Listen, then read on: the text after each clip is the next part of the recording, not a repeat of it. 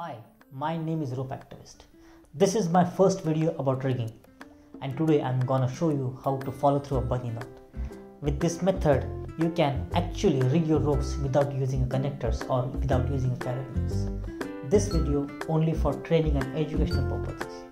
If you have any suggestions or feedback about the video, please feel free to comment in the comment sections. All the feedbacks and suggestions are very welcome for my future video. Thank you so much.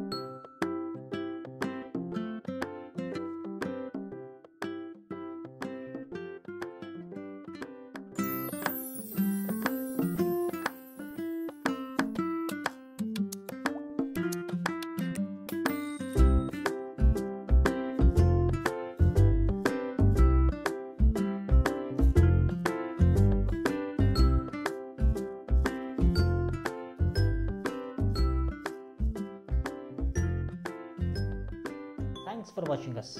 Ensure that use 2 lines for 1 person, and to complete rigging, put stopper knot on the end of the ropes. Thank you.